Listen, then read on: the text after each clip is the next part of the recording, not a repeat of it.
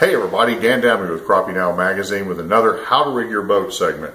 This particular edition is talking about how to put rod racks on the back of your boat in order for you to pull baits behind the boat.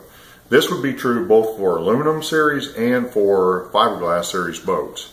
As you can see here, what I have on this particular boat is a Driftmaster trolling rack that's on the back of the boat. It extends both from the port to the opposite side of the boat. As you can see, I have 8 rod holders on here that will allow me to not only pull directly behind the boat, but I can also have it to where it will pull from the sides.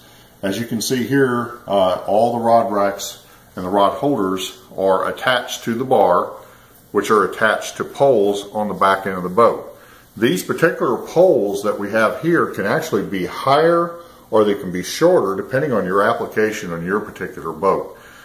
When you're using long rods, anywhere from 8 to 10 to 12 feet in order to pull baits off the back end of the boat, whether it be crankbaits or whether it be jigs or planer boards, make sure that you arrange these particular rod holders such that they're staggered and they keep the bait separated.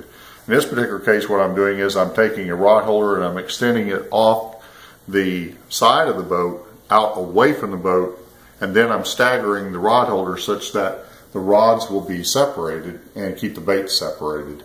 As you can see here, I have 8 on here. It allows me to mount it both all the way across the back of the boat and on the sides of the boat.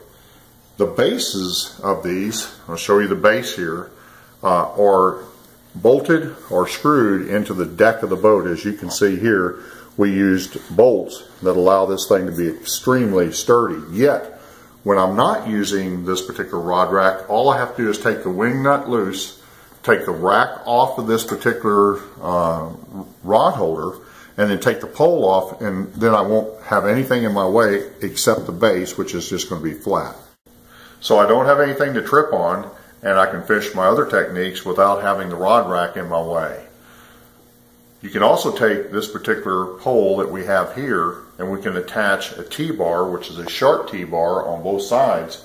And if you're only going to pull 4 rods or maybe 6 rods, you can use that T-bar in varying lengths and pull the baits both left and right off the back end of your boat. So it's very versatile. It allows you to be able to custom build this the way you want it so that you can then control the amount of poles and the amount of clutter on the back end of your boat, if you want to call it that.